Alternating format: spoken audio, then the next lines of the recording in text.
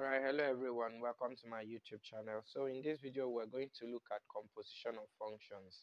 So composition of functions is a concept that talks about when you have two functions where when the domain of one is the range of the other. Look at what we're saying pictorially. If we have a set x here and another set here y and another set z, so and function f takes elements from x to z to y, while function g takes elements from y to z.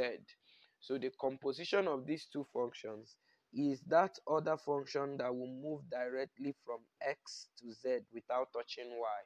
So assuming that this function is h, there is a relationship between this h and g, f and g, and that is what we say that h is called f composition what g, and it's written this way. And this, like we stated here, is actually the same thing as the implication of this is assuming you have maybe three compositions, f composition g composition h. This is the same thing as f of g of h, and of course you know that each of these are functions of x according to our definition here. So whenever you are asked to take composition, this is invariably what it means. And so all of these just stands as the normal evaluation of functions which we have done, and that is the approach you will use in taking the composition of functions. You will need to check the video on evaluation of functions if you have not. Okay, so let's look at examples. Okay, so the first example here says, suppose we have three functions f, g, and h moving from R to R. That means the domain is R, real numbers, and the range is also R. Okay, so that's codomain.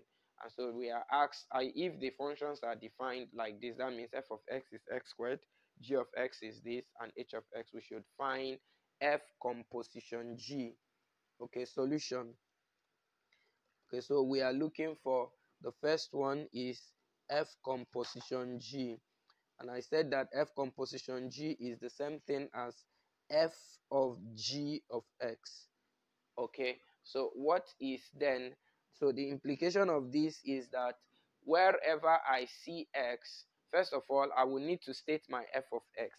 So but my f of x is equal to x squared. That's what is given. And so if f of x is x squared, so this now implies that f of g of x, so you can see here that my g of x is now replacing my x in f.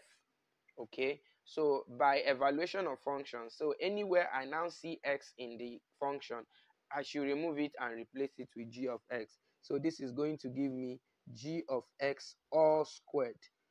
And so going back to the question, what is our g of x? Our g of x is this. So that means our f of g of x will be 2x plus 5 all squared. And then if you square this, we are then going to have 4x squared. It will be good you do this expansion clearly so that you can see all of these solutions. And so this is the solution for f of g, or what you can also call f composition g. So B says f composition h, and that is equal to f of h of x. And what is our f of x? We know our f of x is x squared. So we can do that. F of x is x squared. So that means f of h of x will simply be h of x all squared. And what is h of x? H of x is sine x. Okay, so you will square this, and when you do, you will simply get sine squared x, and that's the solution. So I will allow you to do the C, but let's do the D. Now, why are we doing this D? D is the direct like turning inverse of this. This one is f composition g, and this is g composition. We want to see, are they going to give us the same solution if we turn it that way? So we're looking for g composition f, and that's equals to g of f of x. And so, meanwhile, what is our g of x? Our g of x is equal to, is giving us 2x plus 5. And now we are looking for g of f of x, meaning we are replacing f of our x with f of x. So this is going to be 2 times f of x plus 5. And what is f of x? Our f of x is simply x squared. So it will be 2 times x squared, plus 5.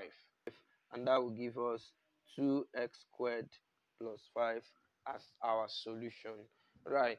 So, and from here you can see that G composition F is not the same as F composition G. So they are not the same. Always take note of that. Okay, so what it means is that commutativity is not allowed under composition of functions. So a composition of function as a binary operation is not commutative. Okay, all right. So let's look at the second example we have here. Example 2 says define. Also, 3 functions are defined. F of x is this, g of x is this, and h of x. And we are asked to find these compositions. Okay. Now, the A part is trying to teach us that it is possible to take the composition of a function on itself. So we can have g composition g, and that's simply equal to g of x. So and from what we have here, meanwhile, our g of x alone is equal to what now? X plus 2. So if g of x is x plus 2, then g of x, in this case, we are replacing x with g of x. So anywhere we see x here, we will simply replace it with g of x. So our x here will now turn to g of x plus 2. And so we'll now finally substitute g of x. And what's the value of g of x? G of x is still x plus 2. Then we now have plus another 2. And that's going to give us x plus 4 as the solution for G composite G. And then finally, we'll now take an example that will give us the composition of 3 functions at a go. So let's look at that. We have F composition G, composition H.